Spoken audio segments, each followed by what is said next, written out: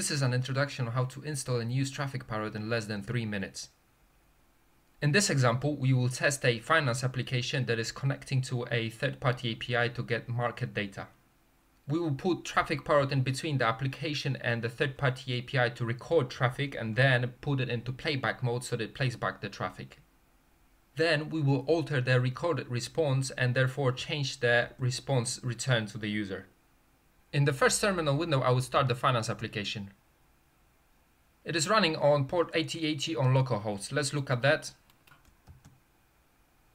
It is a simple web application that connects to a third-party API to get the last stock quote price. Now let us start Traffic Parrot.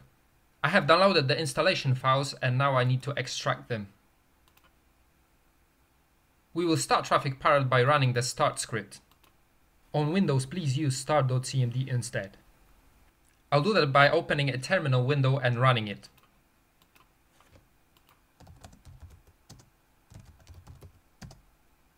We can see if Traffic Parrot has started successfully by looking at the log files. Here we can see Traffic Parrot is running on port 8080 on localhost.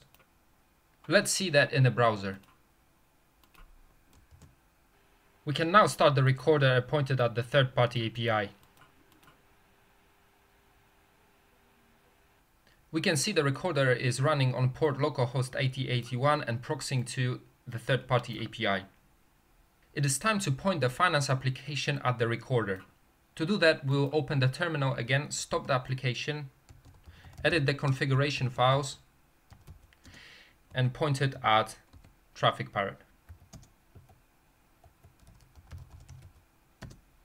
So now the finance application is pointing at the recorder in Traffic Parrot, which is recording the third-party API interactions.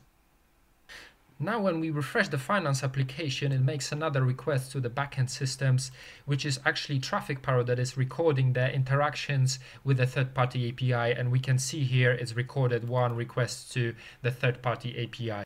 It has recorded a GET request to this URL with these response headers and this response body. We can see the last price being displayed on the finance application page just here. We can edit it now and see what the application does when the price gets below 10.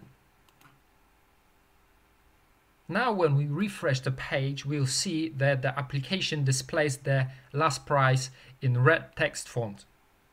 So we have tested a hypothetical situation which would be very hard to test with a real third-party API, because it's very unlikely that the last stock quote price for Apple stock would be less than 10.